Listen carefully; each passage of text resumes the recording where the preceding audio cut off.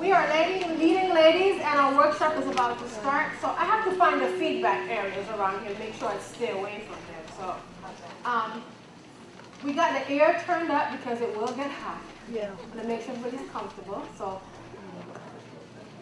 Good morning, everyone. I don't have a microphone, but I'm not known to be very quiet, as my staff can tell you. My name is Robin Sills.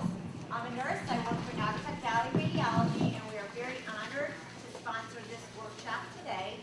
I want to welcome all of you again, and thank you for spending time with us today. I hope you enjoyed our morning speaker. I think she was fabulous, and I'm sure you're all looking forward to Jane Seymour at lunchtime. Today is about embracing yourself, and it's about healing from the inside out, and we want to make sure that you take with you today a little bit more than what you normally do. We take a lot of business stuff with us every time we come to these conferences, but we work every single day. So think about yourself as the day goes on. Think about feeling good about yourself. That's our theme for today. Feel good about yourself, and what you project will come from within. I want to introduce Karen Hines. Karen Hines is a consultant and author of 3 books and CEO of the Workplace Success Group.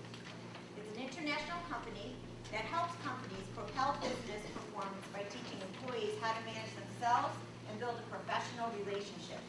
Karen has worked with top U.S. organizations such as Verizon, Mellon Financial, and the United States Postal Service. She writes a weekly business column for an international newspaper and appears as a guest on radio and television programs in the U.S. and the Caribbean. Karen sits on the board of the Connecticut World Affairs Council and was nominated for the 2005 Woman Entrepreneur of the Year by the Connecticut chapter of the National Association of Women and Business Owners. She is also a member of the National Speakers Association. So we welcome Karen here today.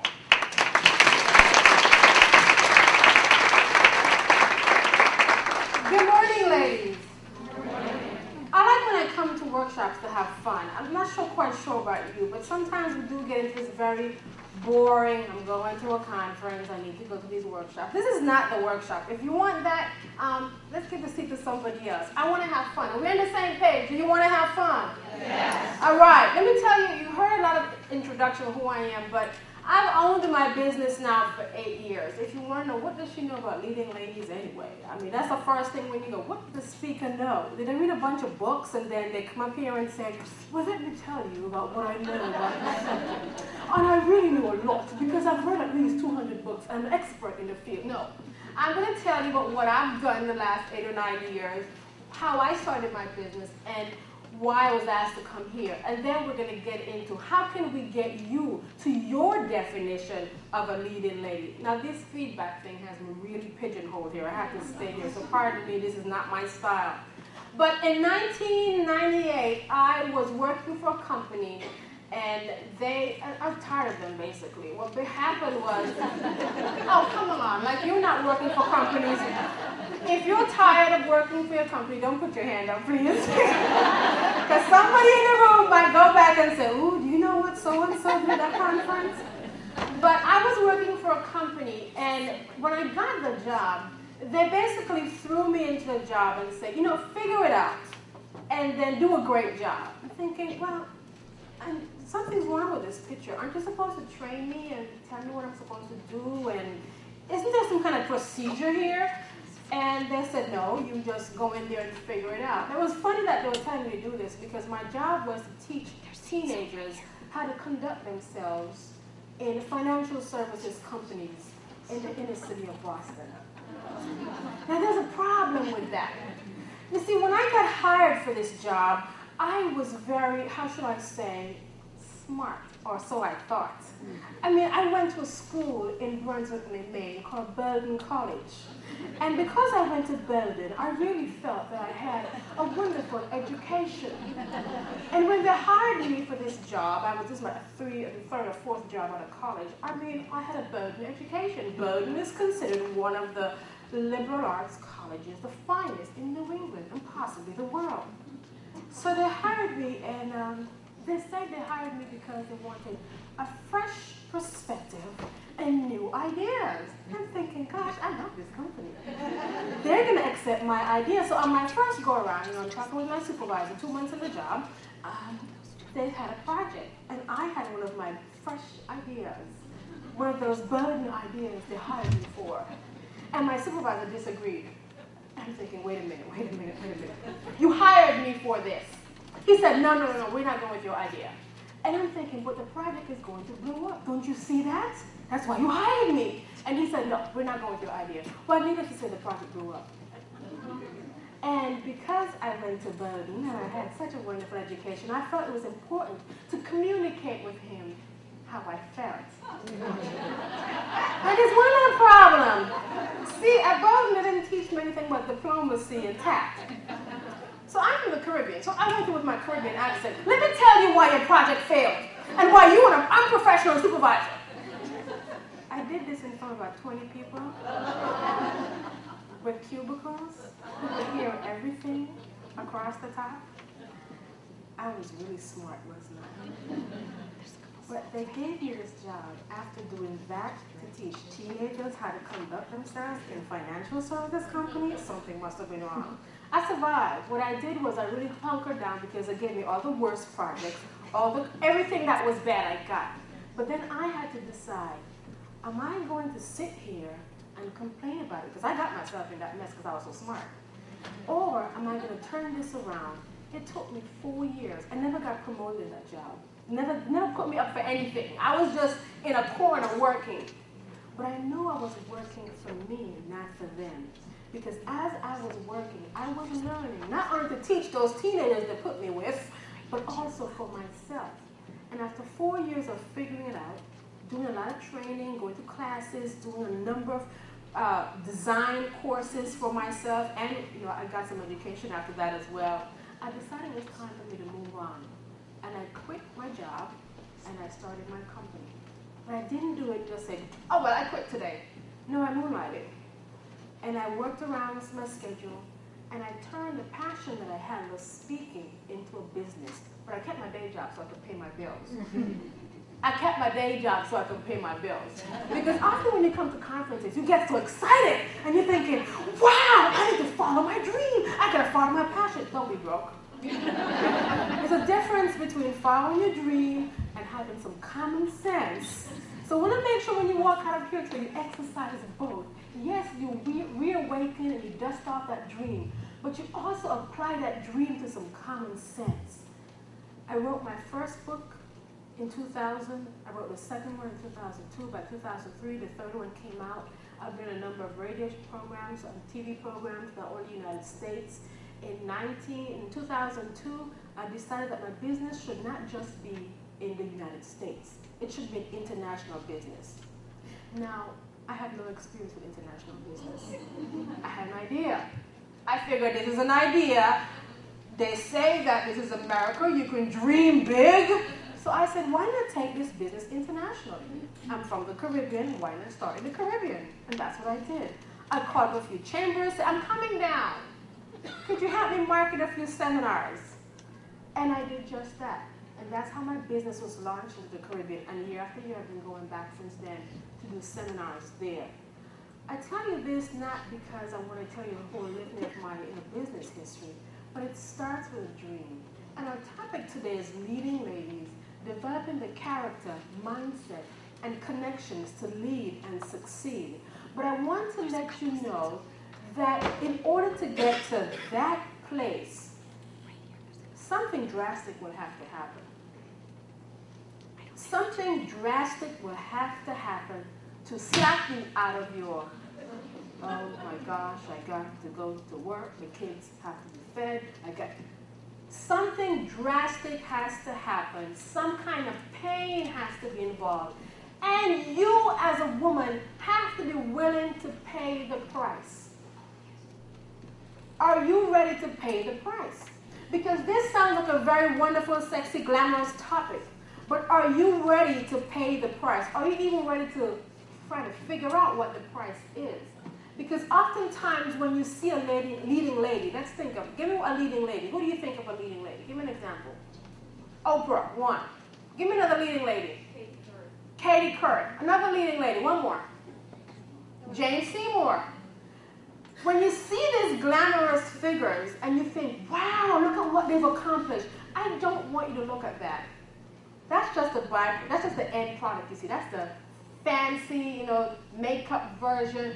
I want you to look behind the lives of those ladies, and they're no different from you. The difference, probably the biggest difference, I would say, between them and you is every time they got knocked down, they got back up. Every time they got knocked down, they got back up. And in each experience that they had where it seemed like, oh, I'm not sure I'm going to make it here, they drew a lesson from it. We're in a society, and tell me if I'm right, say, if I'm right, say, uh-huh. If I'm right, say, oh, you're so wrong. We're in a society that almost celebrates victimization and celebrates when people are doing bad. Am I right? So when we're in hard times, it's almost a badge of honor. Oh gosh, things are really rough. Oh, I'm so sorry. And you get so many people coming to your pity party. I mean, you could have a banquet pity party the way we behave. Oh, the husband's not behaving? No, he's not doing it. The kids aren't doing it? No. The job is really aggravating you? Uh-huh. I mean, traffic is bad? Oh, yeah. I mean, do you find yourself getting into that rut? And it's almost, we crave it because it's the one time for a lot of us when we actually get some attention. So we don't really want things to go bad in our lives. But when it does go bad, it's an opportunity for us to get a little bit of attention. And there's a deep part in our mind that doesn't want to admit that, but it's like, ooh, I get to talk to somebody today. Ooh. But I want you to break out of that. And it will not happen simply by me saying, break out of it right now. You came to this conference, you heard this fabulous speaker named Karen Hines speaking. You must break out of it right now. Something painful has to happen. But it's what happened during that painful experience that determines if you're going to be a leading lady and if you're going to be setting yourself up for success. Because what often happens when we find challenges is we get kicked down another notch. We survive. But if instead of just surviving, I want you to survive and rise. I don't want you to just say, I got through that one. But you're 2 inches lower than where you were. And the next crisis that comes, oh, I really got through that one. And now you're a foot lower. But you're still above the survival line. And you cannot be a leading lady with that mentality. When you get stomped down, you got to rise back up and say, watch me go 2 feet higher than I was the last time. And not many of us are willing to do that because we're so busy dressing the wounds. We're so busy talking to people who would listen to our pity party instead of kicking us and say, get out of it, I don't want to hear that. Let's go, you have things to do. Because you are responsible for the people who are going to walk in and out of your life. And you cannot do that if you are walking wounded. So, I want you to think about 3 business, I'm going to try and find more areas that's not so good. I'm going to say so. I want you to think of 3 business experiences or 3 professional experiences that were really bad. I mean bad. As in when you were going through them, you would say, oh man, I don't think I can make it. Or I really don't like how I feel. Just take a second to think about it. And as you think about it, I then want you to tell me or tell the person next to you, when you think about that experience, do you think of the pain or do you think of the lessons learned? Do you think of the pain and you're still wallowing in the pain? Or do you think of the lessons learned and you are saying, I'm so glad. I feel like a statue today. I am so glad that I went through that experience, regardless of how painful it was. Because if it wasn't for that experience, I would not have developed this particular characteristic. And nobody wants to do that. Can we be honest? Do you really want to do that? Who wants to say I'm glad for pain? Put your hand up. I'm really glad for pain. Please lay it on thick. I really want to grow. Please, I'm begging for it. Nobody wants to do that. But that's what leading ladies have to experience. Because in order for you to grow and for you to really make a difference, you cannot be like everybody else. So you have to welcome the pain, as sick as that may sound. You have to welcome the pain, not for the pain, because of what it is carving out in you as a woman, because of what it is doing to your character, and because of what it is doing to your mindset. Because it's either setting you up to fall flat in your face, or it's setting you up to rise. And I don't want you to think, oh, this is one of the motivational stuff, because you will face the pain in about 24 hours when you leave out of here. Some of you have some pain problems waiting for you to leave this conference. As soon as she comes out, she thinks she's motivated, let me show her what she needs to do. So think about 3 business situations. If you can only think about one, that's fine. And then turn to the person next to you and say, you know what? Don't give them all the sort of details, please. But just turn to the person next to you and say, this is what I experienced, and these are the lessons that I learned. And I will tell you some of my pain as well, because you see the beautiful me up here today. You need to see the me when I'm in my sweats and I'm lying on the floor going, oh gosh, I can't take this anymore. So turn to the person next to you and tell them, 1, this is the experience that I had that was really bad, really painful, it rocks my world, or it made me think twice.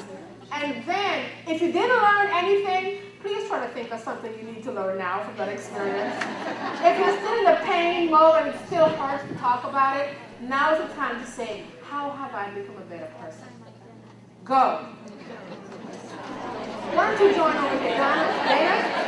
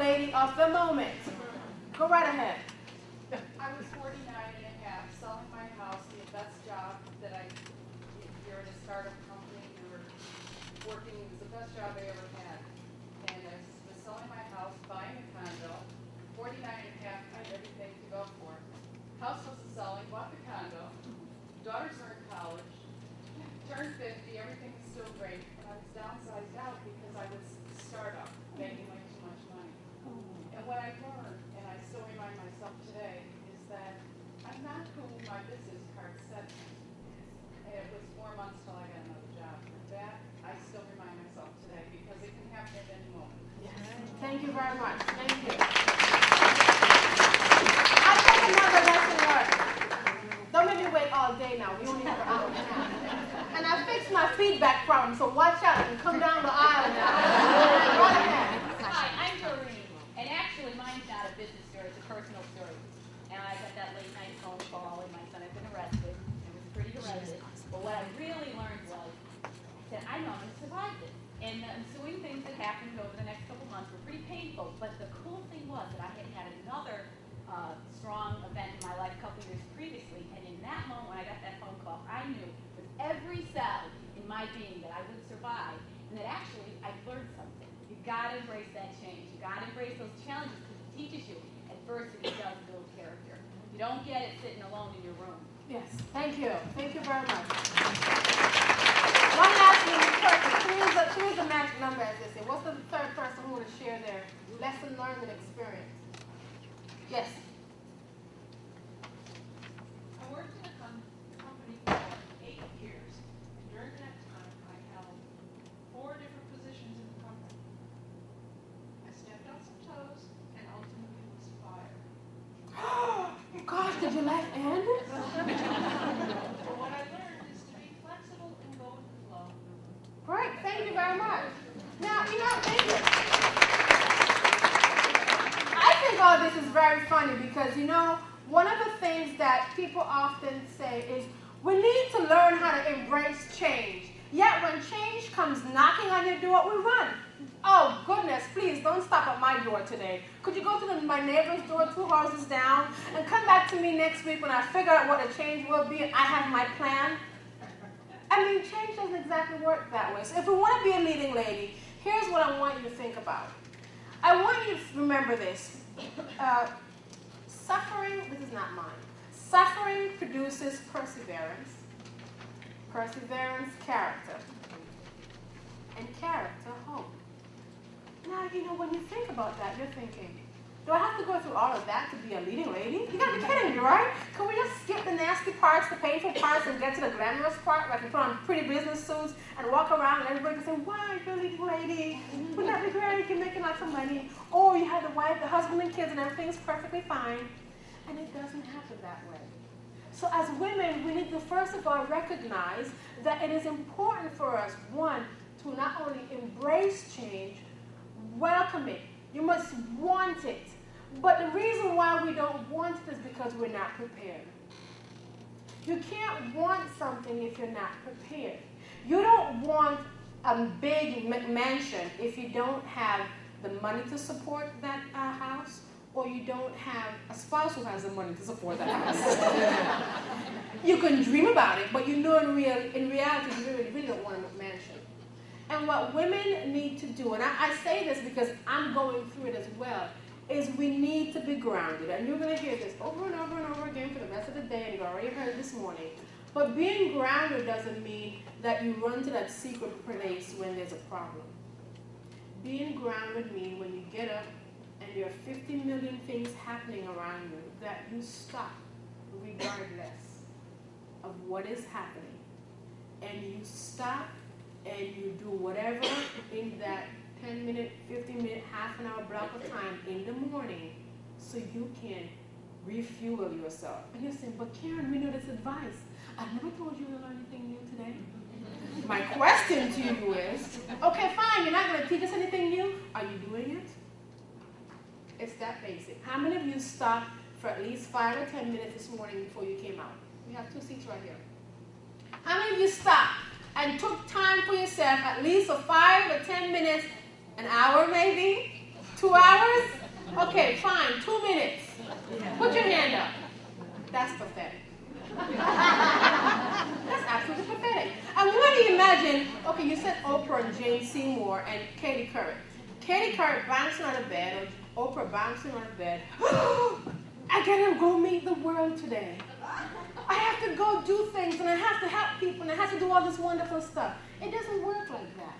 You want to be a leading lady, and in order for you to do that, you have to be prepared. And you need to start by making sure you take the time to yourself. The second thing I want you to think about is this. If you reside in your fears, you will only live in misery. I want you to say that with me. because some of you just do this every day. I do. Fine, I do it too. If you reside in your fears, you will only live in misery. 5, 4, 3, 2, 1. Go. If you reside in your fears, you will only live in misery. How many of you live in misery? You don't have to put your hand up, don't worry. I say that because when you reside in your fears, women are worrywarts. And I refuse to take that title and put it on me. It can go on you. It's not going on me anymore. I've taken that title off and I've put it aside because I have things I need to do with my life. And we're going to talk about how you make those connections and how do you get to succeed. But I can't tell you any of that stuff until you get this piece. Until you understand that if you want to be a leading lady, you can't tell me you're too busy for you because you are the leading lady. I am depending upon your knowledge. I am depending upon your savvy. I am depending upon you to be so confident and so full of zest and life that when you walk into my space that you truly reflect every essence of leadership. And you can't do that if you run down. Hold on. I didn't get any sleep last night. I'm the leading lady. Oh, the kids were up. I'm a leading lady. Trust me, I am. Don't I sound like it? Don't I look like a leading lady today? It doesn't work that way. Don't fool yourself. So when you tell me that you're too busy to get up in the morning to take at least 10 minutes for yourself or 5 minutes for yourself, you are not ready. You are not ready. And some of you are not ready. And you will not be ready after this workshop. Some of you might be. And some of you will take the steps you need to become that leading lady. But until you understand the importance of refueling and taking care of you, you are not ready. No matter how many times you tell me, I have big dreams, and you don't know what I was thinking when I was a little kid. I don't care. Because it's a basic principle. Because when we get into the part about how you identify and support allies, and how you deal with detractors, if this piece of your bank account is empty, you're going to crash. And when you crash, it sounds something like this. That emotional woman in the department upstairs had a breakdown yesterday. And she's up there screaming and yelling, and she's fussing with everyone and thinks she's the queen. She's not queen. She's a nervous wreck. That is not what we're about. That is not what we're about. I want you, the next piece, to start to develop your own personal policies and procedures. You cannot be a leading lady until you decide what is governing me. Who is governing me? What are my values? Oh yeah, we've all been to workshops on values and goals, and it's almost become a generic kind of thing. Do you have goals? Yeah. Do you have values? Yeah. Do you use them? No. But we get to, I think once you pass 30 or 35, you feel you know everything. I'm past 35, don't worry, I can say this. You feel you know everything because you've been around the block, you've been to so many conferences, you've been to so many events that your brain has become immune to half of the information you're hearing. And you hear it, you know it's important, but you don't do it. So I'm going to ask you, since you're also mature and you're also experienced, how many of you have your own personal policies and procedure and you know where they are? You've seen them in the last 24 hours for last week, and you know them by heart. Put your hand up. Can you get some water? My eyes are kind of hurting. I can't see there's cloudiness in my contact because I'm not seeing any hands. Do you know what your personal policies and procedures are? That's what leading ladies are about. The reason a woman can look confident and sound confident because she knows who she is. Not I'm cute, or not I have a nice suit, or not I know what my goals in life are. She knows what makes her tick. And she knows whenever there's something coming at her that doesn't line up with where she wants to go, she knows to step aside.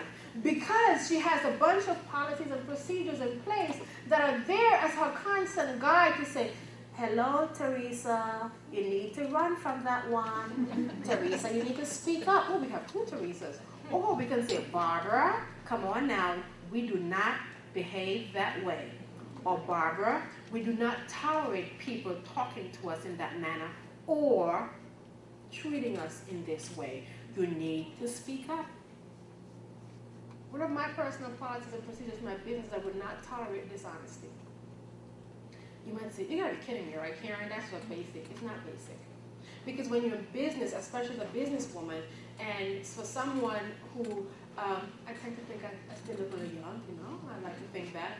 But what happens is when I go into business meetings sometimes, I'm often faced with people who look at my youth and look at my size and expect different. I'm not sure. I've heard people say, I was expecting somebody bigger. Okay, so what do you want me to do with that?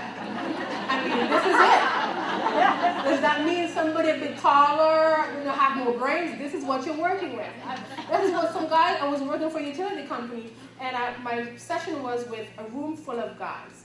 And we had 265 people to train, 260 were guys. And I walked into the room and they heard this woman's coming to the seminar. And they're looking around for the presenter. So I got up and I started talking and they said, that's you? Yeah. This is me. Deal with it. But the reason why we need our personal policies and procedure is when we come into situations that challenge us, we have a backbone to rest on. Okay? You have something to rest on and say, uh-oh, hold on now. As I was saying earlier, I was in a situation with some gentlemen. I don't tolerate dishonesty. And I guess they thought that they could pull the wool over my eyes. And I found out later on down the line that they were doing things that were not in line with my personal policies and procedure. And I had to tell somebody who was twice my age, older than me, older than I was, and with more experience, more credibility, more clout, who could literally, you know, cast an eye and half my business get wiped out. I had to stand up for myself and say, no, I will not tolerate that, regardless of who you are and who you think you might be. And it took some practicing. Because I got on the phone with my girlfriend and thinking, okay, here's what's going on. And we went through a rehearsal. All right, you're going to say, you know what, I'd like to sever this business relationship because our core values are not in line. And I had to do that. And that was a very small situation. I don't want to give you the gory details of it, but you might be faced with something. What are your policies and procedures? Do you have somebody in your department who constantly comes to you and say, Kimberly, could you take care of this for me please right now? Or do you have somebody who speaks to you in a way that drives you nuts? They have no respect for you. They don't ask, please and thank you, not even in their vocabulary. Or whenever you're in a meeting, you constantly get shut down, and you don't even know what's going on. And if that's happening, have you dealt with it? And if you haven't, start dealing with it because you need to be a leading lady. Not because you want to be glamorous, not because you want to make tons of money, but because you need to be who you are. And the more you allow people to grind away at your integrity, the more you allow people to grind away at what's important to you, the less visible you become.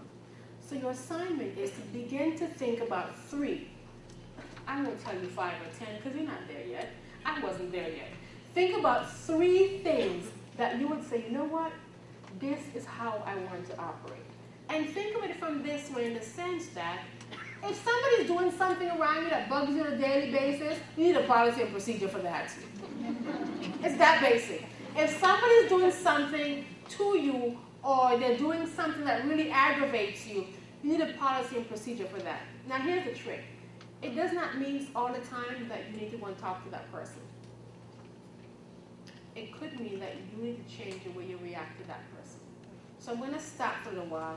I'm going to give about 30 seconds or so to think about what are some of the policies and procedures you want in your life. Think about your company's policies and procedures. Anybody know their company's policies and procedures, by the way?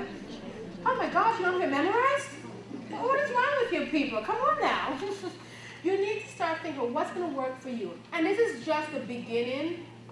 For those of you who are really going to take this to heart and in a couple of weeks revisit this, you need more than 3. But 3 just to kind of kickstart you and say, come on, let's go. And here's what will happen. If you don't do this now, you will be faced with an even more painful situation. And by the time the situation hits, you will not have anything in your emergency pack to pull out because you didn't do this now. And I would like to avoid some of the pain that you will, I'm not going to say you might, you will experience. Because when you have a set of guidelines of how to react to something, it makes it a lot easier. emergency disaster relief. Everybody talks about what do we do if we have hazmat? What do we do if we have a we're in a different world. So all the state departments are kind of a contingency plan. If this happens, do this. If this happens, do this. Do you have that? Do you have that? Yeah, who said yes? I heard a yes. Yes, can I hear your emergency plan, please? One of them. Anything. One of them is when people tell me I can't do it, I find a way. You find a way. Don't go. And that is that simple. Stubborn too. I wouldn't call it stubborn. I like to call it determined. Because when men are doing the same thing, we call them determined. We call them go-getters. When a woman's doing it, she's stubborn. She's hard-headed. She's a bee. Can we get that straight? So, go. What are some of your policies and procedures? If you can't think of 3, start with 1. What is one thing you want to put in place to say, you know what? As a result of what I do not like currently, I will do this to change. Or I will ask for this to change. So what is it? One of 3, whichever you can come up with. Very basic. Don't make it fancy.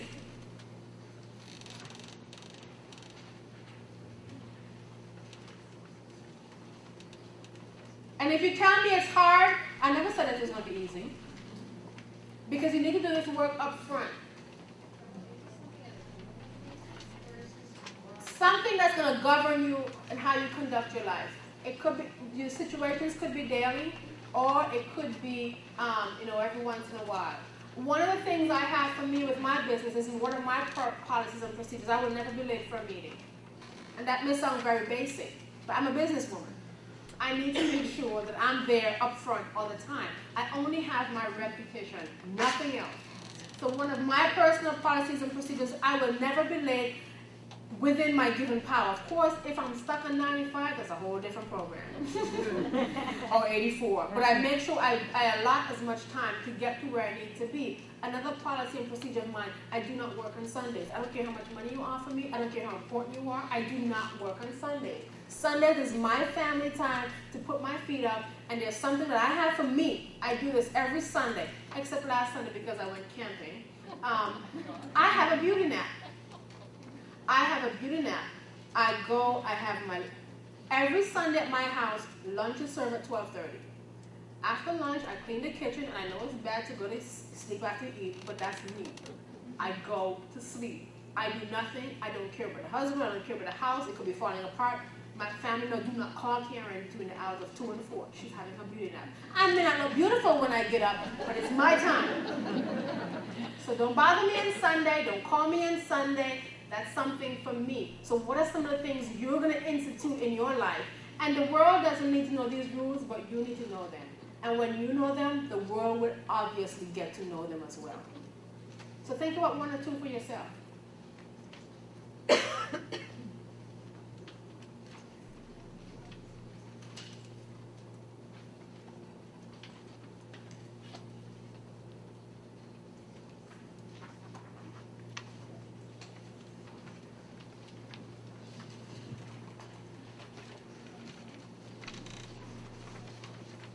And don't pretend like you're writing, by the way. You go to conferences and people just have their pen working like if they're doing something. You're not doing this for me. I know when my crisis hit, where to go. I just want you to know when your crisis hit, what you need to do.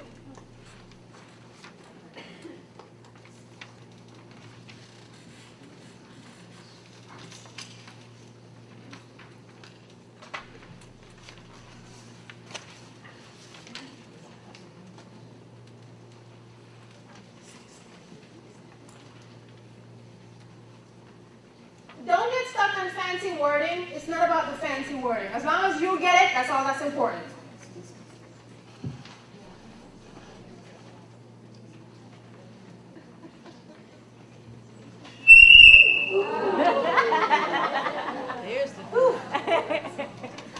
For those of you who are sleeping, I'm sorry. Sorry about that.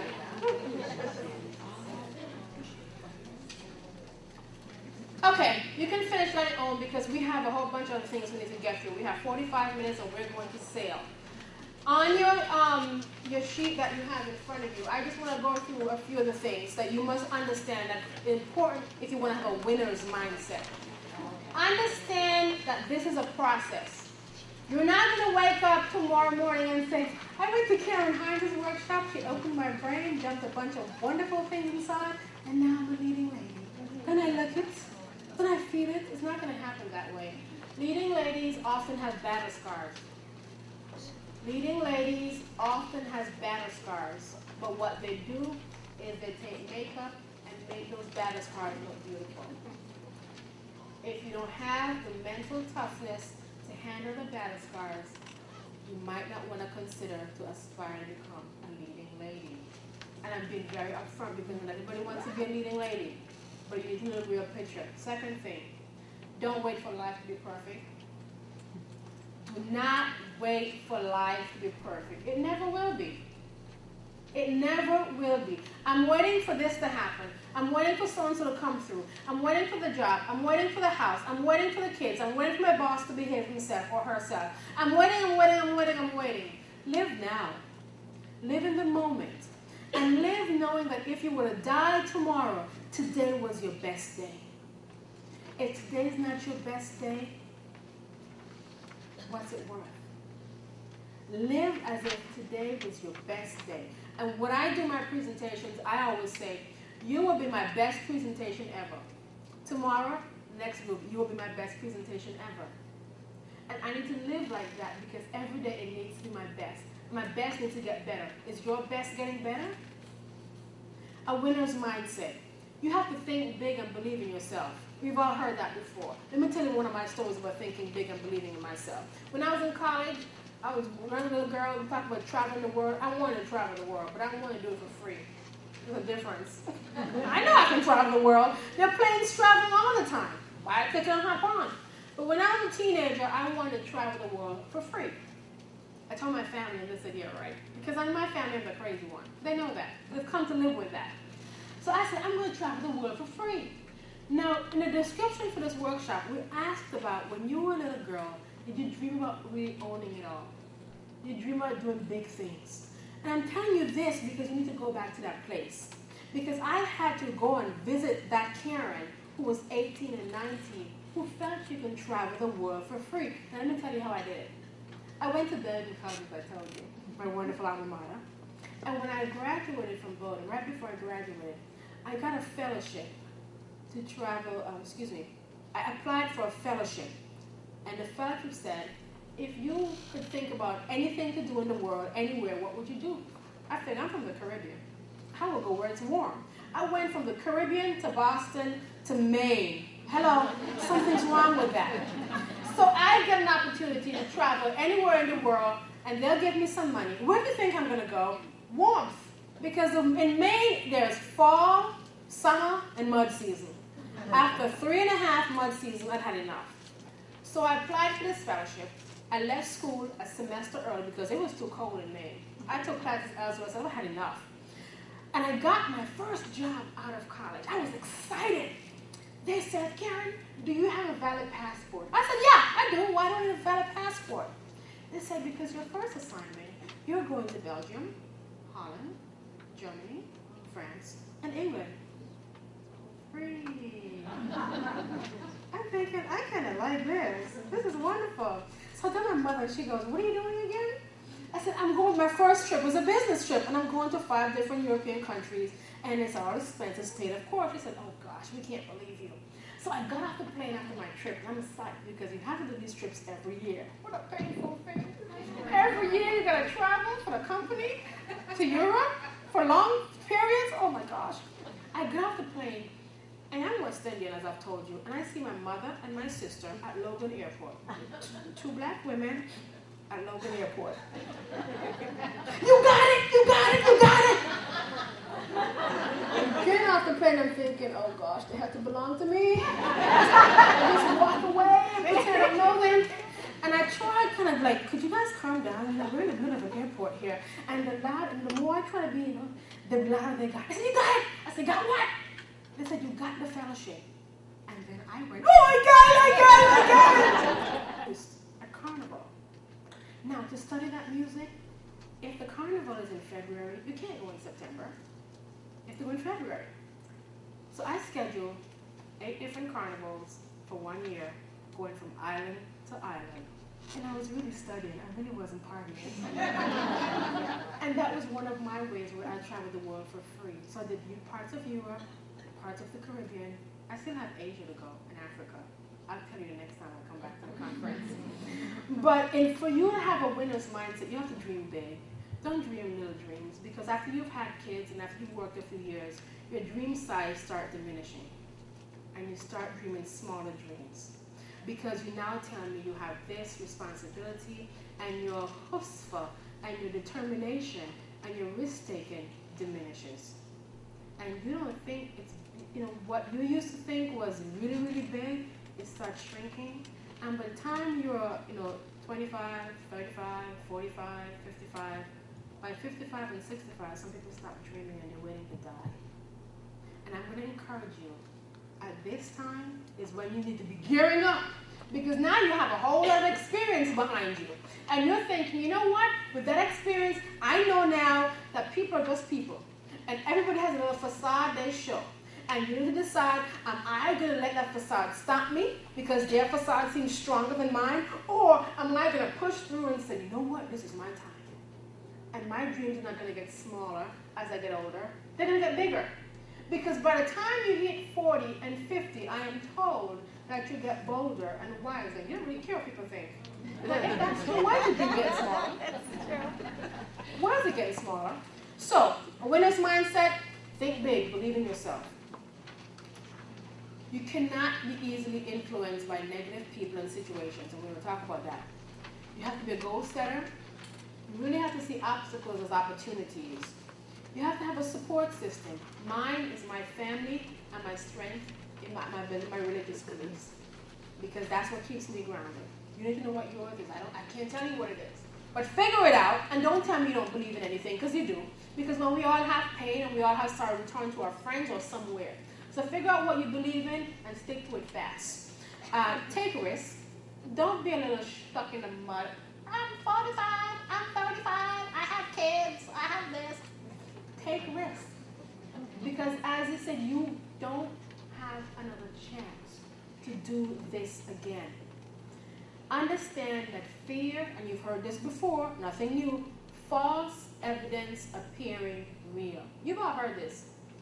Now, if you would apply it the next time you want to pick the phone up and call somebody who you feel is a VP and they have all that much power, and you begin to just sweat and you begin to, oh my God, he's a VP or he's a senior this or she is that. No. False evidence appearing real. That was serious. Conquer that. Be concerned about impression management. I'm going to talk about that in a little while. Show interest in others. We have no issue in that department, do we? Because we're trying to fix everybody else's lives. We can't even fix our own. And always make sure that you are the epitome, or you're a consummate professional in everything you do. With that said, let's talk about how do you identify allies, business allies. Because you're saying, so Karen, we spent almost a whole hour on this piece. Why? Because I want you to get it. Because I'm going to run through this now. Because as I run through this, you're going to understand that the first piece we talk about is critical to your success. My business was built on referrals. I am now beginning to market my business after 8 years. That sounds really bad, doesn't it? But you know what? We are natural networkers. And I use my networking power when I started my business to let people know, hey, I'm quitting my job. You want a speaker? Call Karen Hines. You want to speak over there? I'll come and talk to your conference. I was out there. I talked to all my friends. I talked to my people in my church. I talked to people on the street. I'm a speaker. You want a speaker for your event? Have you spoken before? What kind of sorta? But you have to let people know what you're about. When we talk about how do you identify and get people in your corner, you can't do that if you're not a confident woman. Or I should say, you can attract people who would say they're your allies, but your lack of confidence will determine what kind of people you attract in your life. So when we talk about building business alliances, I just met with a friend, a colleague of mine, who said, you know what, Karen? Sit down, craft a letter. One-page proposal, and I'll introduce you to 5 of my CEO friends who can bring you into their companies and do training for them. Thinking, do you think I want to do that? Yeah. But how do you get to that place? How do you get to the place where people are going to trust you, believe in you, and want to help you? How do you get to that place? Somebody, throw an answer. Get some audience participation going here. How do you get to that place? How do you do that? That's a fancy word. Building relationships. What does that mean? Integrity, another big word. I don't like big words. Talking to people. Consistency. That is what I want you to get to.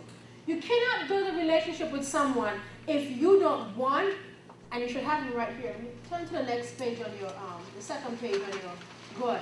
Those are the questions that I have there. If you don't want, have a 30-second commercial. How many of you have a 30-second commercial? One hand. How many of you have a 30-second commercial? Put your hand up. Good. Give it to me. Stand up. Okay, stop. Stop. No. See, now you're asking for clarification. No, let me explain something. Leading ladies, when they get an opportunity, they fly up. But you're here to learn. You fly up. I just asked, do you have a 30-second commercial? I should have had a bunch of hands flying up in the air and people standing up. Because when you are leading, you don't wait for the rest of it. Who's standing up? Is she going to hand up? Is she going to get up? Is she going to get up? Oh my gosh, she's going to. Okay, I can. No! You don't wait. You just say, I have a 30-second commercial, they want to hear it. That's how you stand out. Lead doesn't mean you wait for the rest of us to figure out if we're brave enough to put our hand up. Lead means you get out there. 30-second commercial, go. Y'all didn't learn, did you? Now you're scared. Fair. False evidence appearing real. What's going to happen if you stand up? So stand up, somebody, and tell me your 30-second commercial. Personal or professional? I take it. Thank you. Give Kimberly a round of applause. Kimberly, because you were so brave, I'm going to give you a complimentary copy of my book, Get Along, Get Ahead, 101 Courtesies for the New Workplace. And for those of you who want to learn how to get a copy, don't put your hand in. I'm not giving any more. So, there. Go. My name is Kimberly Bruce. I'm an engineer at Yankee Gas in Waterbury. My dreams are to, of course, eventually go into business for myself. But also, I would like to put my skills as a math tutor into practice. I've been a private math tutor for about 12 years. And I would like to open a tutoring facility. Okay, let's craft that. Thank you very much, Kimberly. Hi, my name is Kimberly. I'm an engineer at Yankee Gas. My passion is to tutor students in math. I'm currently looking for opportunities that can help students fall in love with math all over again. Do you know anybody? I mean, you can't go, I'm kind of, sort of. This is what I can, because that's what women do. We've been taught to be very docile and very cute and very not bold. There's no other way to put it. And I'm giving you permission to be bold. Don't wait for other people to give you permission. Take it. One more 30-second commercial. Go. Yes. My name is Brenda Bryn Sandaway. I'm with People's Wealth Management Trust. And my passion is I love teaching women about how to handle their finances. I currently run a monthly seminar. It's in its third year. It's called Women Talking Money. And we talk to women about everything in their financial life that could be of interest to them. If you want to know more about it, please feel free to contact me. Would love to have you join. Thank you very much.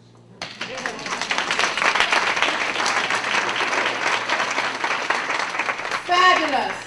Okay, so first you got to craft a 30-second commercial. If you're working for a company, say what company you work for, your name, of course, your company you work for, and just give people a bit about, what is it you do. If you own your own business, you should know this already. If you don't, come talk to me after. Because if you own your own business, this is your opportunity to let people know that I'm out there, and you're filling a need. You also need to have a system to follow up with new contacts and reconnect with old ones. What kind of system does anybody have? What system do you have now? Anybody have a system? Yes, what's your system? A lead system. You have a whole referral base and you just contact those people on a monthly basis. Okay, let me tell you one of my systems that I use. What I do is when I meet you here today, at the end you all are going to say, Karen, we'd love to have you come to our company. You're going to fill it out and I'm going to say, yes, I'd love to come to your company too. And I'll call you up and I say, it was a pleasure meeting you. I'll also send you a thank you card. thanks for coming to my session. That's all those who give me their email address. Thanks for coming to my session. It was a pleasure meeting you. And then I have what I have called my Friday morning coffees. On Friday morning, I do not stay in my office. Friday from 9 to 12 or 9 to 2, whatever time, I go out and I meet people. People who I've met in the last couple of sessions, conferences, but I do it every Friday. Some who, let's say they're out of state, I make a phone call, but that's my way. Then after I send my thank you card, I may have had a coffee with you, I put you on a monthly schedule to call you. I don't want anything from you right away. I'm just calling to say, how are you? Well, I'm saying right away, I'm a businesswoman. Come on now. I call and say, how are you doing? How are things going? But I also want to know, what can I do for you? What are you doing? What's going on in your life? One guy said, oh, I just had a baby. We sent a card. Congratulations. Because I want to be on the front of your mind. I don't want to be like the person who's coming, I need business this week because I'm drying up. Could you help me? And that's how a lot of us operate. I want to build a relationship with you. So when anything comes up, you're thinking about me. And I the same for you. Because if I have friends who can come to your financial services workshop, I'm not going to send my friends if you only call me every 6 months. What do you want now? How do you do my workshop? Do you want to have to send your friends? No, I don't know you. And we do that. Because you met me one time doesn't mean I want to get to know you, or I like you, or I'm going to refer you. Once I get to know you, because people do business with those they know, like, and trust. You all know this. Know, like, and trust. I can't get to know you if I'm only meeting you every 6 months. I can't trust you because I don't know what happened between January and July. Who knows? Know, like, and trust. Next piece. I want you to be clear about what you want. I did not know what I want when I started my business. I am not a business person. I went to Bowdoin College so I could become a lawyer. And when that went along after the first year, I told my mother I was going to be an ambassador. And when after the second year, I decided, no, I don't want to do that either. I said, a politician. By year 4, my mother said, you better not waste my money, girl. Figure out what you do with yourself. I've had so many career changes before I even started working. Okay? I wasn't clear. When I started my business, I knew I wanted to speak. Well, gee, I can get up and speak in the middle of a circle. Does that mean it's square? Does that mean I'm a speaker? I can do a lot of things. Are you clear? Are you able to articulate it to somebody else? And they get it. Because you can say it, but doesn't mean I'm going to get it. And you have to make that connection with people, because people who are your allies can't help you if you don't know what you're about. And don't think by smiling and shoving a business card in your hand, they're going to get to know you or know what you're about, because some of your business cards are bad. It says nothing. A name, a phone number, an address. Okay, what do I do with that? You got to get to know people. So one of the things that I do is I have my coffees. I put you on my tickler system, so I call you just to say hello. I get to know you a bit more, figure out what your interests are, send you articles if I hear about something interesting. I have a golf outing. How many people have you play golf? Women? Oh, that's bad. Bad. I don't like golf. I don't like golf. I'm going to be very frank with you. I do not like golf, but I love golf. Not because I love to play the game. The first experience I had playing golf was in the island of Montserrat. It is practically non-existent because the volcano is practically decimating that place right now. And a friend of mine invited me. He said, why don't you come learn to play golf? I said, are you kidding me? That's a boring game. You're trying to chase a stupid little ball with a stick. What is there to that? He said, come anyway. So I went, and I'm out there. And I'm looking at this ball, and I wear glasses. That's a problem. I wear glasses because I'm looking at the ball, and I'm thinking to hit their ball. And I can't see where the ball is going. I'm thinking, how am I going to play golf if I can't find my ball? That's a problem. So I look down at the ball. I look up where I think I might want it to go. I figure, another hit won't work. So I hit the ball. Or I thought I hit the ball. When I look down, the ball is still there. He said, well, just try again. Get your stance ready and try again. The ball's still there. Now, not only is the ball still there, but a little hole is right next to the ball. So I look down there, he goes, come on, Karen, you can do this. So now it's not a hole, it's a crater. So I said, I'm not playing this stupid game. Are you kidding me? I gave up on golf. about a year and a half ago or so, and I keep getting all these business invitations. Come to a golf outing. Come to see this. I'm thinking, I don't know a bit of game. I had my experience. And one of them was offering a clinic. And the clinic was for women or anybody who had no clue about golf. And I'm thinking, that would be me. That would be me. But I went. And I met a few PGA professionals who sat me down and explained the importance of the game. Now, I knew it was important because all the companies I wanted to get into, the group seminars, they had golf outings. Was Karen going? No, because Karen can't play.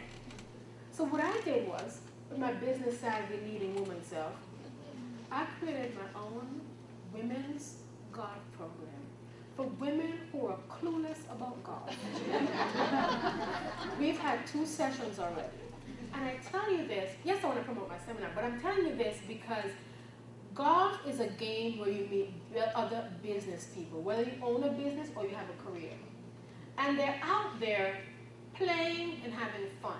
Now let's go back. People do business with those they like. If I'm spending 3 or 4 hours with you on the golf course, what do you think I think of you? You must either know me, like me, or trust me. Because I'm out there with you with a ball and it's iron.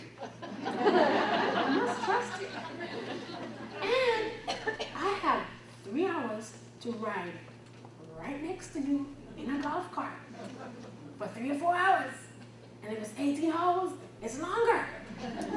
Do you think I'm going to get to know, like, and trust you? But what women do is, I don't know how to play. I might not hit the ball. And I'm really bad. And we start that voice in our head saying, we can't do that. And we need to stop that. So we have made it important for women to understand that, look, golf is a business woman's game, period. I don't care about your skill level. Do not play with guys who are competitive and bet for money and who are just really into this. But for next golf season, I am challenging every one of you to pick up the game of golf. Whether you golf with our women's program and you go out there and we do the theory, what are these words? What's a divot? What's a hole in one? And we go through all the terminology. The less you know about golf, the better for us. Because you need a safe space in which to learn. But you need to pick it up. Because if you own your business, half the people you want to meet are out there playing golf. And you're chasing them down with a telephone and email. And they're out there chucking it up with their boys. Yeah, what are you doing? Let's go to the golf club. Hello? Can we make this very simple? So, at the end of all, you're all going to sign up for my next session. Moving on. Women, when you came in this morning, I shook your hands. I wasn't being nice. You really thought I was being nice, didn't you? Oh, nice speakers coming to shake your hand. I was testing you. I was testing you because leading women know how to present themselves. And it was not a good picture. You did not come in here for me to sugarcoat anything. It was not good. Because a language is happening, a conversation is going on with people who are shaking hands. And you missed it. Not all of you, a bunch of you. You need to learn how to shake hands because when you go, men are not the enemy, let's get that right, okay? But when you shake hands with other women and with men, they're reading you. Do you know the message you're sending with your handshake? Anybody? Confidence. Strength, what else?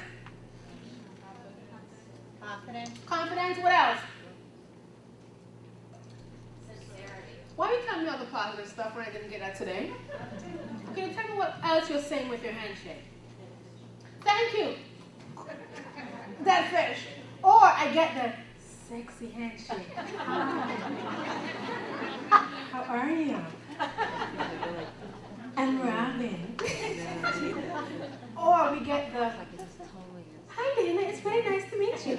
And I'm not even touching Dana right now because I don't know what she has on her hands. I'm kind of running away from Dana. You know, Dana, you might have something. Ew, oh, what's that? She happens to have a nice nanny show, by the way. Good for you, huh? But we need to learn how to shake hands because you're having a conversation and you might say that you're a confident person, but your handshake will deceive you every time. And it's a basic thing, but it's a basic thing that escapes us that often puts us at the bottom of the pile. Because you can't lead anybody if you don't know something as basic as a handshake.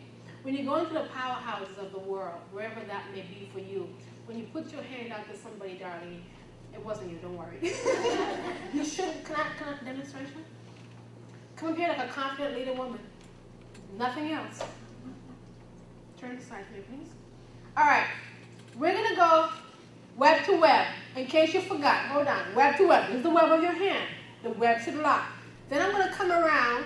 I'm going to give 1, 2 pumps. And I'm going to give her eye contact. Jolene, it's a pleasure to meet you. My name is Karen Hines. How are you? Fine, thank you, Karen. I'm really Good. Now look at me in my eye. Thank you very much. Good darling clap. And you would say, oh, that's kind of silly basic. But no. If you don't get that basic, you are already falling off the wagon. And you can't talk negotiation. Because they've already read from your handshake that there's a part of you that's timid, that there's a part of you that's unsure of herself, and there's a part of you that doesn't even know what's going on. So when you walk into a room and you give your hand out to somebody, you know that you're communicating right then and there. An entire conversation has happened because that person's either going to say, if they're doing one of these numbers to you, they're telling you something a whole lot different. Or if they're trying to squeeze the living life out of your hand, they're trying to tell you something different as well. And you have to be, thank you, you have to be savvy to begin to read people's handshake because it's like putting together a piece of puzzle. The first part of the puzzle is about, okay, how did it come off initially? What kind of first impression? And then you can put other pieces together. The second thing I want to go over is the way we dress. We all did not go to charm school. And we all do not need to have designer suits. But as business women, we need to look and put some kind of effort into what we look like on a daily basis. And that goes for everyone. Here's why. When you wake up in the morning, open your closet. I want you to pretend you're going to meet Donald Trump or Oprah Winfrey. Pick out the outfits you would say, oh gosh, no, I'm never going to wear that. And I want you never to wear those to work again. I'm dead serious. If you can't wear it to see Donald Trump or Oprah because these are the people who we hold in high esteem, don't wear it when you're going to business meetings. Because it reflects badly on you. When I put on my business suit, I feel like more than $1 million. If I come in here in sweats, or I come in here with a hole in my stocking, or my skirt is kind of frayed, you're not going to think the same of me.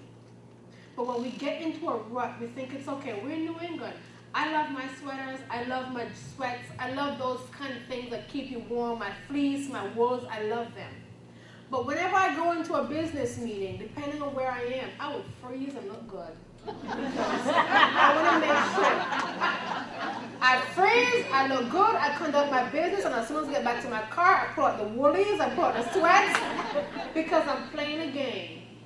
And if you're playing basketball, there's no rule that say, if you play outside and it's really cold today, that you get to wear sweats over your uniform. You put the uniform out and you won't play. Make sure you put your uniform every day. And that goes from head to bottom. Go get a manicure, get a pedicure, go get some makeup on. Don't dye the makeup, put a little bit of makeup on. And make sure you're presenting your best self. Because when you have the mindset of a winner and you have the look of a winner, watch out, world. Nobody can stop you. Okay? Moving right along, we have a few more minutes that we need to go through.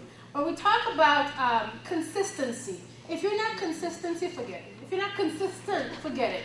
Because it doesn't make sense to look great on Monday, by Friday you say, leave me alone, it's Friday. Or it's Wednesday, it's hump day, don't bother me right now. Or you don't know what kind of morning I went through. When you're a leading lady, nobody cares what kind of morning you went through, they want you to deliver. Because you always have some kind of morning to go through. Just deliver. Are you ready to deliver? And the last piece is, does your word and your reputation carry any weight in your current circles? Because you can't attract any kind of business allies if where you are currently, you are absolutely thought of as, no other way to put it. There's some of us who have great aspirations, but we're not faithful with the little things. Does that make sense? You will meet somebody, you say, hi, I'm so-and-so, and I want to do this. Yeah, but what are you doing now? Because I'm not here because, I called up the folk and said, I'm a great speaker, come and let me come and speak. I'm here because somebody saw me speak, and somebody saw me speak, and they invited me. Now, if I did not And actually, the audience is very small. They had less than 5 people. But I went on and I spoke like I was speaking to thousands of people because I don't know whose life I'm going to touch from that 5. Okay? You're waiting for the big things. If you are not faithful over the little things, who's going to trust you with the big ones?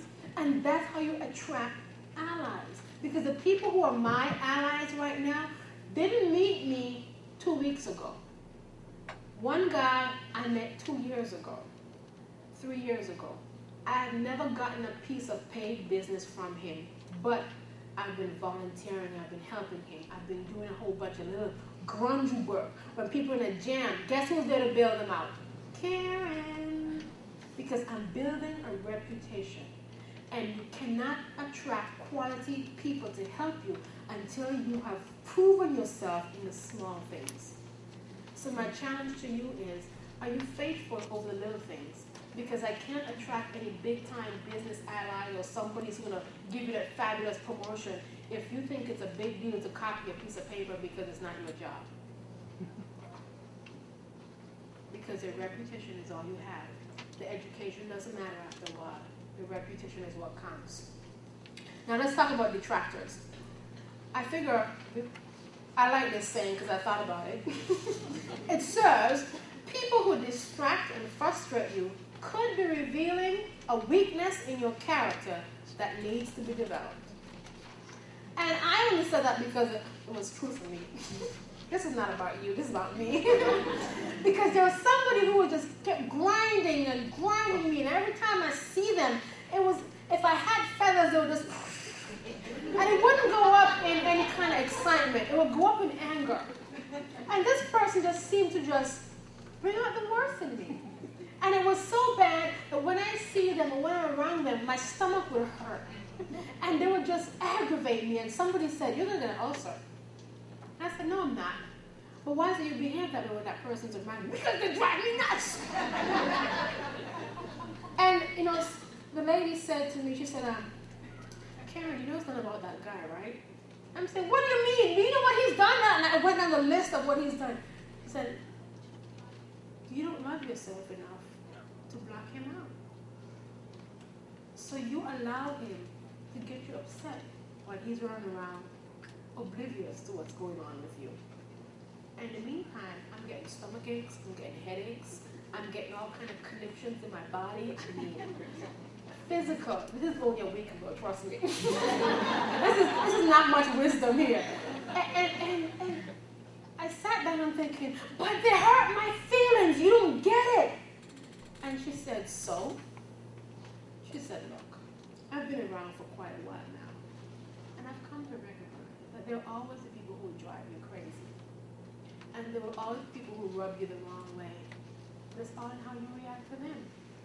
That's fine motivational stuff, but we need to talk about my reality right now. That is your reality. No, it's not. That is your reality. Because you hear people say, life isn't really about what happens to you, but how you react to it. And at the time, I said, yes, that is so true. Until I was faced with this aggravating, frustrating thought, it was just driving me nuts. And all of a sudden, it wasn't about how I react to it. It was about him.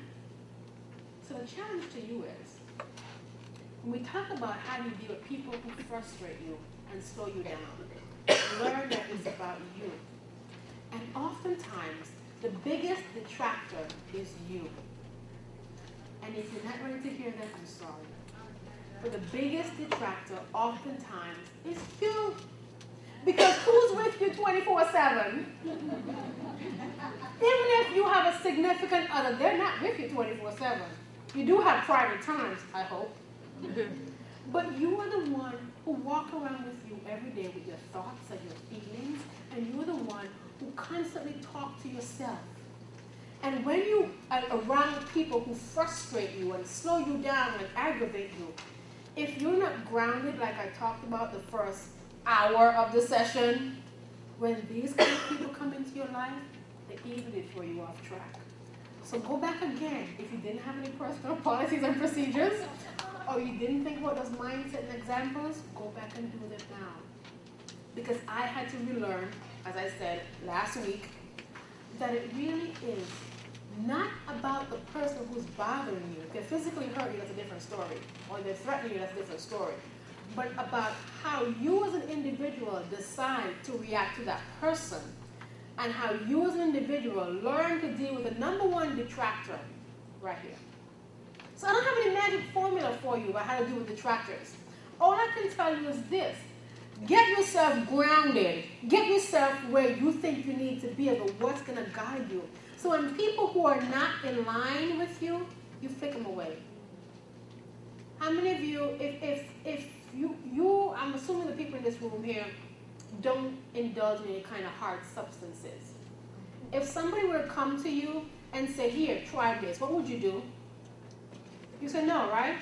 You say no, that's not me. Why? Why would you say no, leave me alone, that's not me? Curious, but we have time, let's talk. Why would you tell somebody who comes to you and try to indulge you in some kind of hard substance, why would you tell them no? It's their choice. So why can't it be your choice to let these people who are taking you away from your dream and taking you away from your health, because I told you I had stomach aches over the last couple of weeks, to say, no, I will not give you that power over me. It's the same principle. But we only apply it to the really, really bad stuff. And the stuff that we don't think that's so bad, it's the same. Because a hard substance will kill you. And worry and frustration and stress will kill you, but slower. Okay? So that's how we deal with detractors. Last piece, in about 10 minutes. The 10 qualities of a great business leader that we talked about. Because we're talking about how do you make these connections. You got to get the mental piece together. You have to do the thing that's going to attract allies, the 30-second commercial, presenting yourself well, having a consistent plan to make sure it's building relationships with people, and the detractors piece, making sure that you get so grounded that when it happens, it will happen, that you are focused enough to bounce back. And a support system will help you do that. But once you've gotten all that in place, I'm just going to go through this really quickly, and I'm going to open for questions. I want you to think about your vision. Are you clear? Are you concise about it? Do you know exactly what it is you want? Because that's what leaders have. They're passionate about their work. And when I say passionate, everybody says passionate. Are you passionate? Yeah, I'm passionate. No.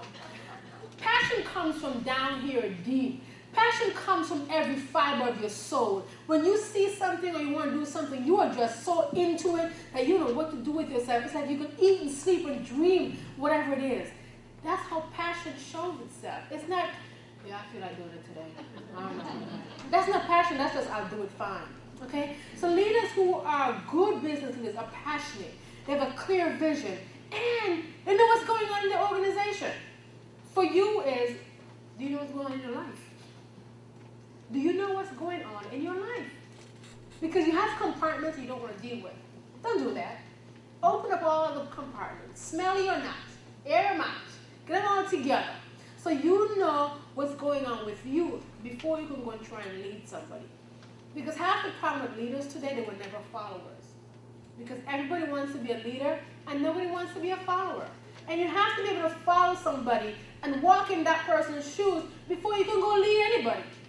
But we're so enamored with leadership that we think all of us should be leaders, and glamorous too, and rich too, not just any kind of leader. And you have to learn to be a leader where you are now. With your friends, with your children, with the extended family member, with your community. And you have to set smart goals, you know, specific, measurable, attainable, realistic, and time specific.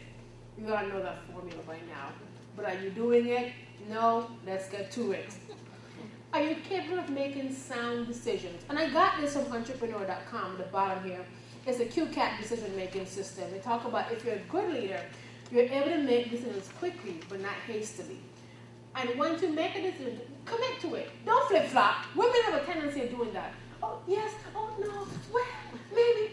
It's either yes or no. Let your yes be a yes and your no be a no. Point blank. That doesn't mean you become rigid, though. Because it's fine line. And we have to be analytical about it. we have a tendency to overanalyze. And we sit down, well, but have you considered? And, well, how does so-and-so feel about it? And then you talk about something. Sometimes we don't have time for that. Cut back on some of the analyzing and, pontificating about it. Just make a decision, and if you need to readjust later, readjust, but do something. And make sure that it's thoughtful, that the people who actually need to be concerned, that you've consulted them, or you've made a good decision to the best of your ability at that time. And bring people in, because the biggest asset of a leader is your ability to get along with people. I heard a woman said a couple of days ago, you know what, you either like me or you don't. Okay? And when I'm really on, when I'm not, I'm really not. Okay? And what do I do with that information? But I'm going to go far. I'm not sure how far, around the block maybe, but not much further than that. Because you have to be involved with people and their lives and understand that they matter. Because you can't be a leader of one. You can't be a leader all by yourself and say, I am a leader, watch me rise. You need people who are in your corner. And people who understand you and you can connect with them. Because if you're leading, what's going to happen? You have mutiny. If you don't take the time to stop and think about those around you. You have to make sure that you have values and you practice open communication. Women don't have a problem with communication. We talk too much. And not only that, but we let everything open for discussion too often. And you have to learn to put it back. I think Louis Franklin has a book that says 101 mistakes that women make to sabotage their career. Anybody familiar with that book? Go find that book. It's an awesome little book. I wish I had brought it with me, but it's an awesome book. But it's called 101 Mistakes Women Make to Sabotage. Louis Franklin is the name, but look it up. And next you have to make sure that you are a tower of strength in tough times. Tough times means that when stuff begins to look really ugly, get yourself excited because you're coming out on top. And you're saying, are you crazy? No. When the deadline is looming and everybody's running around your office screaming and going stark crazy, I want you to stop and smile. Because here's what's happening. You're being set up for an opportunity to shine or fall. When stuff is going crazy in your office, are you now prepared to handle the crisis and be the calm, level-headed one who says, here are a couple of suggestions. Or you're going to go, oh my God, the deadline, the client's unhappy, I can't believe this. And you're going to get sucked into all of that. Blah, blah, blah, blah, blah, blah, blah, blah, blah, blah, blah, blah, blah. And how it is so bad. It's really, really bad. Oh my gosh, oh my gosh, oh my gosh, it's bad. We do that, don't you? Because it sounds good. And everybody knows it's a bad situation. Or you're going to be calm enough and say, yeah, it's bad, but let's look at how we can fix it. A good leader has integrity and character. A good leader we talk about teamwork, and know how to build a good team. And they have a life outside of work. They have a life outside of work. That means, yes, you can go play golf with the buddies, but you know what I do? I go get a massage, I go camping, I will do a number of different things without people who look like or smell like or even resemble anything work-oriented. Because you need an identity besides work. Because when the work leaves, the job goes away, where are you? You are not your job. I am not, this is not who I am. If you see me in the supermarket, you go, oh my gosh, that's her? Not because I don't, this is what I do. It is my passion. It is my calling. It is what I'm in love with. It's what I want to do with the rest of my life. But I have a life beyond this. Do you? Do you? One of the things that I think all of us need to learn as well is just how to get along with people. When we look at how to make sure that you are in a position to meet people and talk to them and go back to some of the very, very basics, I'm going to challenge you to do two things. One, to take the time not to get to know people and their personal issues, but to analyze people and personalities. We don't do that. We look at what they're doing and their problems and what's going on, how we can fix it. Don't do that. I want you to look at personalities and how you as an individual can begin to analyze people when you meet them. Don't take it at face value. Look at what people say, what they don't say, and what they look like. Because that's going to tell you who they are, not what comes out of their mouth. And we're not analytical like that. We've been taught to be social beings. I want you to get analytical. I want you to take the time to get to know people. I want you to go back to the basics. I want, if you have kids, to begin to teach them these skills, especially young girls, because young girls have to get this now, so they don't make all the mistakes we all make. It's a cycle. Break it now. And teach your young girls not to be, oh yeah, you're cute, and this was the latest fashion, but how to be a leading teenager. So by the time they get to be our age, they're not struggling with half of the stuff we've created for ourselves. Questions?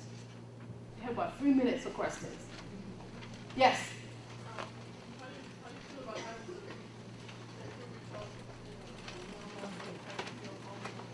How do I feel about proving myself in a male dominated field over and over again?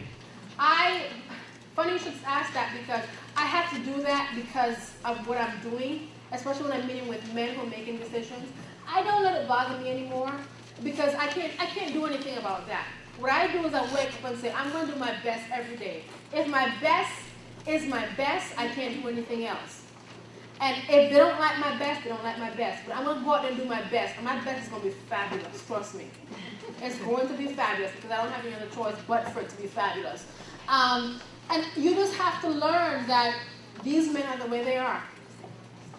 These men are the way they are, and move on from there. Because you can't change them, and it doesn't make sense to waste your time talking or trying to convince them. So do your very best every time and leave the rest up to whatever it is that needs to happen. Because arguing with them is not going to change them. Trying to convince them that you're fabulous is not going to try and change them. You can only prove it through your quality of your work. Next question. No other questions? Gosh, you guys are an awesome group. Did I answer every question? You are ready to be leading ladies? Yes. Mm-hmm. What about if you did that and you were out of place, dressing better than If the question was, if you have to tone it down, you thought you were dressing really well, and you tone it down a little bit, dress the way you want to be. If that's going to create conflict in your work environment, take it down a notch, but don't take it to their level completely, because you want to be able to move up and out, because you never know who's looking. I never know who's looking at me. So you need to make sure that that's not the end of the world for your career with that particular job. At least I hope not. But you always make sure you look clean, cut, and classy, even if you have to tone it down a little bit. Okay? Yes? Mm-hmm. How will you find a mentor? First, you have to, I would first ask, depending on what kind of relationships you have, I put it out there, I'm looking for a mentor, one. But I also talk to people who I'm really close to and say, I'm looking for a mentor. Do you have a criteria of what kind of person you're looking for? Do you have a criteria? Because you can't just say, I'm looking for a mentor. I want you to write down what kind of person you're looking for. Then, start going to networking events and seeking out those people. Then you get to know them. You invite them to coffee, you invite them to lunch. Coffee is better than lunch, but people don't have a lot of time for lunch anymore. So invite them to coffee, get to know them. Don't ask them to be a mentor or whatever, because that's a scary thing. Just say, would it be okay if I call you occasionally to ask a few questions? If they say yes, you start there. Because that's how I started. I asked, is it okay to call you a few times with questions or comments or anything I might be mulling around? If they say yes, then after a few weeks or a few months or a few years, I notice that it's developing. Or they might refer me to somebody else. All mine are informal because I've taken the time to get to know the people. And that's the hard thing. If your company has a formal program, then you might want to investigate that. But start with the people you know currently. Let them know you're looking for a mentor and what your criteria is. And then you begin to seek those people out yourself by getting to know them little by little. Any other questions?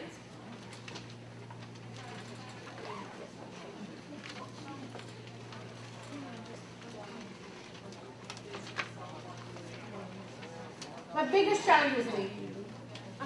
My biggest challenge was me. I was only 28 when I started my business.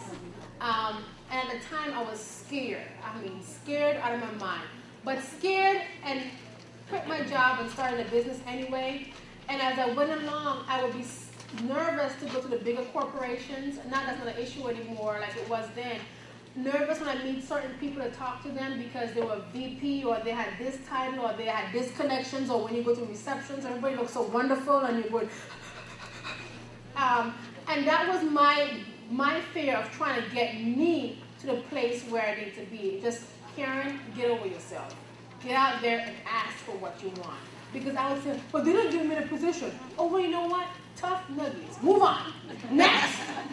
And that was me. I got stuck in, I didn't get the speaking engagement and wallowed in my sorrow. Now, I get out there, I do what I need to do. You don't hire me, fine, move on. Somebody else will. And it took time to get there. A lot of sleepless nights and crying. And the biggest thing, if I can leave you with nothing else, is, this is a process. It's not going to happen overnight. It won't happen next week, and it won't happen next month. It might not even happen next year. But when you stick with it, and you wake up one day and go, hey, I'm not where I used to be. Thank you very much.